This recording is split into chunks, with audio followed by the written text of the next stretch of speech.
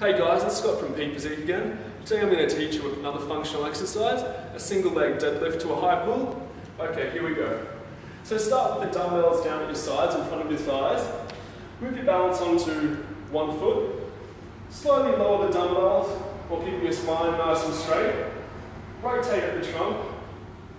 Push your leg you're not balancing on out. Then come through with the leg and come to a high pull. Okay, so one more time. At the proper rep speed, here we go. Up, down, up, down.